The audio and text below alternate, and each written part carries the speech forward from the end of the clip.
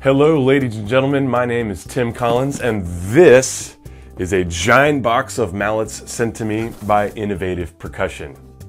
They did not tell me what they're sending me, so I'm going to be surprised. I'm going to open them up, I'm going to check them out on the vibraphone and give you my thoughts. So let's get into this. It's like Christmas over here. Ooh, all right, nice. Wow, man, yeah. All right, boy, these are all sets of 4. So first of all, thank you, Innovative Percussion.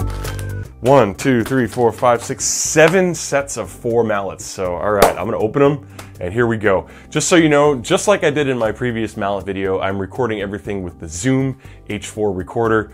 I actually have some better microphones, but I figured for the comparison's sake, I would keep it consistent with the previous video. That way you can compare and contrast.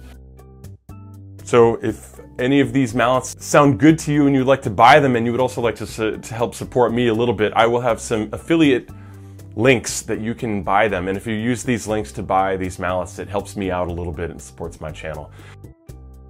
I'm gonna start with the ones that I already know I love, the RS-251s.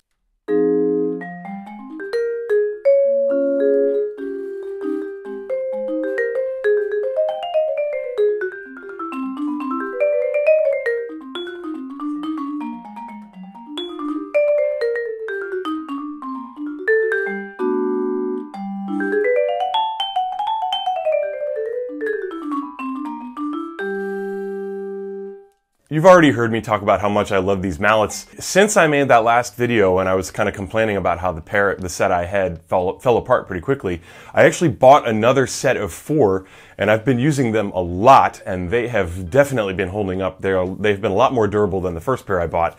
And this pair seems to feel the same way. These actually, in some way, they maybe feel a little bit softer than the first ones that I got. But this is now my 3rd set of these and these are fantastic mallets. They have a pretty large and heavy head, which you can see here.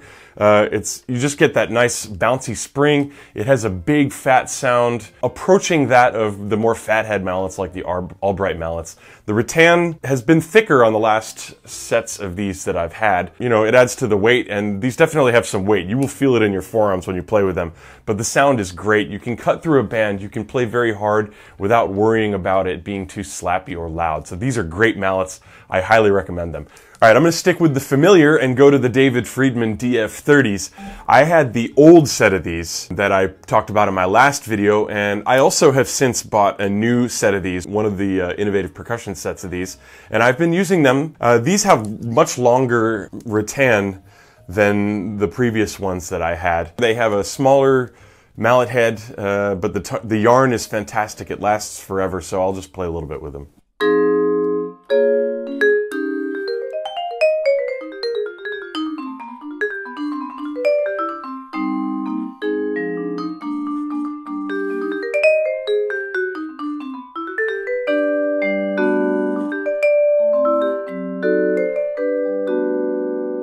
Well, after playing with those RS-251s, these really feel very light in my hand. It's almost like I can fly over the keyboard without thinking about it very much.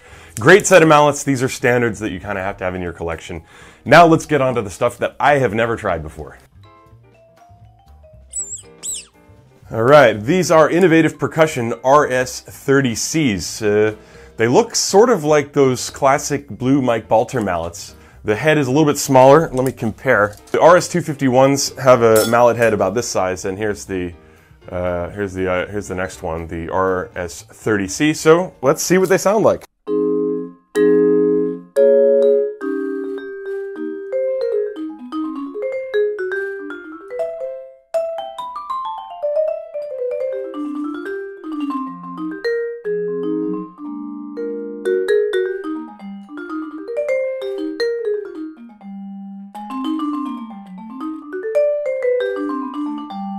Wow, that is completely not what I was expecting with these. When I was first going like this, they feel very hard. When I put pressure on this with my fingers, they feel hard. I was expecting a much louder, harder sound, but these are extremely soft. I would not use these for playing with a band, at least with a drummer. They could work maybe if you're playing piano duo, or if you really want to, I mean, there was very little attack with these mallets. I mean, these are very soft. They're also quite heavy, and they didn't have the spring. I didn't get the response, like the bounce back that I'm used to feeling in the RS-251s or some other type of mallets. They're too soft for my taste, so. Okay, these must be, this is the RS-40s. I'm guessing these are gonna be a little harder. They're built essentially the same way. So you can see the slight difference, at least in this set. So this is the really soft one, the RS-30 that I just played.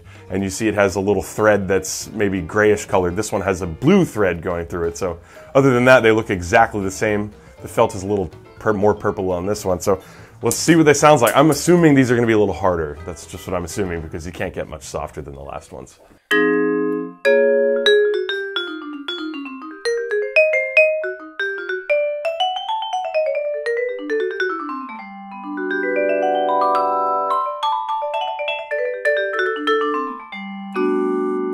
So yeah, clearly these are harder. Still the same thing, the rattan is quite stiff and these don't have the bounce back. So if you like a mallet that doesn't bounce around too much, these might be good for you. They remind me a little bit of the Jolock quick fly mallets that I've also tried, which I'll have a video up about later. These are an intriguing set of mallets. I really love how they look. They have the sort of diamond-shaped mallet head or the mushroom-shaped head, which reminds me of those old Good Vibes mallets, if you remember what those look like. These are, however, much bigger than the old Good Vibes mallets. The rattan is stiff. These are, by the way, the DM28, Dan Moore vibraphone mallets from Innovative Percussion. I've never played these before. I've seen them online and thought about ordering them, but never have. They feel lighter to me, so let's see what they sound like.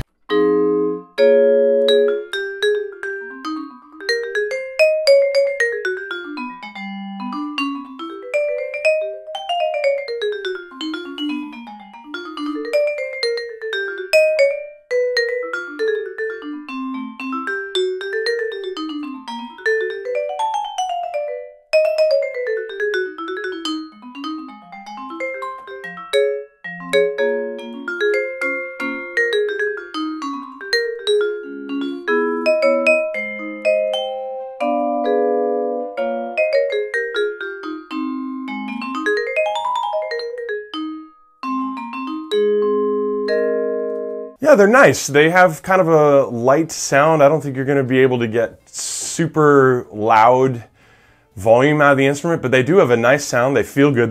They move around quickly on the instrument. Yeah, they're good mallets. I like them. I would probably use them in quieter situations, not situations where maybe the vibraphone is going to be mic'd and they're going to be trying to amplifying the full sound. But they do get a nice basic sound, which, yeah, I would use these. Okay, I got two sets left here. These are the JT23 Jerry Tahwar vibraphone mallets. They look very similar to the RS-251s, except the mallet head is smaller. So here's the Tahwar mallet, here's the RS-251. You can see it's a little bit bigger. Let me block out my eyes, hello. So let's see what they sound like. The rattan seems pretty stiff.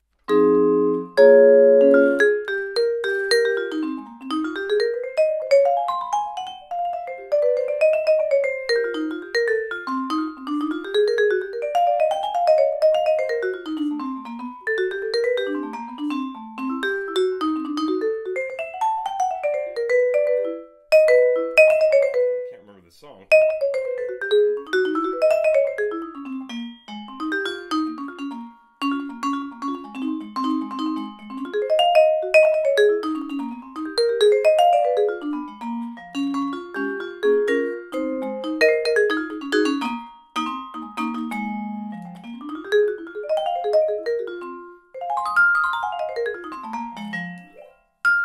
Yep, clearly they're pretty soft. They remind me a little bit of those RS-30s that I checked out just a few minutes ago. I generally like a mallet that has a larger head, you know, like the Albrights or like the RS-251s have a larger. But these have a good sound. They would be good maybe in a piano duo or in some sort of quieter drummerless situation so that you don't lose the articulation.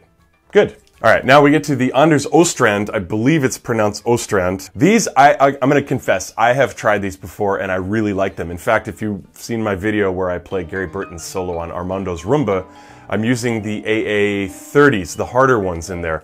These are the AA25s, And they're a little bit softer, but they have a great sound. They're very heavy. They got a large mallet head, just like the RS-251s. I have one other pair of these that I also bought before, and I really like them.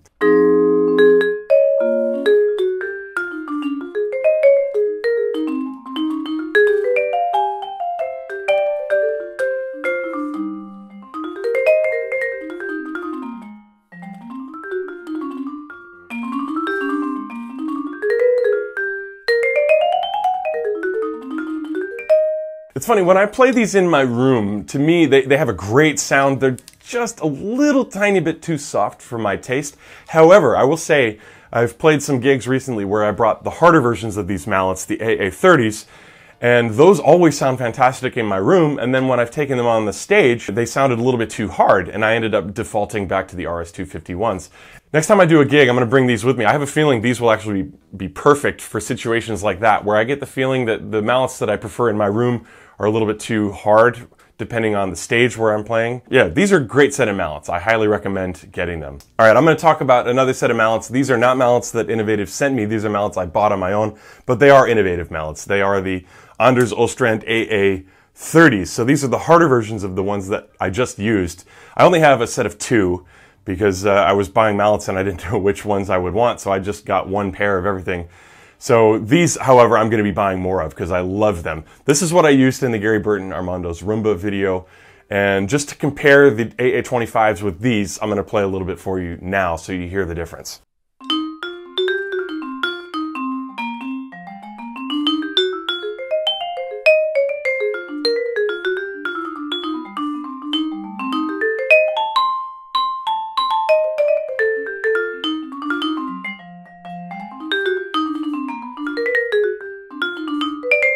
These mallets have such a great bouncy feel. They have a strong articulation and a fat fundamental sound. They sound good over the whole range of the instrument. Probably these are my second favorites after the RS-251s in the Innovative Percussion line of jazz vibraphone mallets. Thank you so much to the people at Innovative Percussion for sending me all these mallets, and my honest opinion is that they are a great manufacturer of jazz vibraphone mallets. So please subscribe for more vibraphone and jazz related content.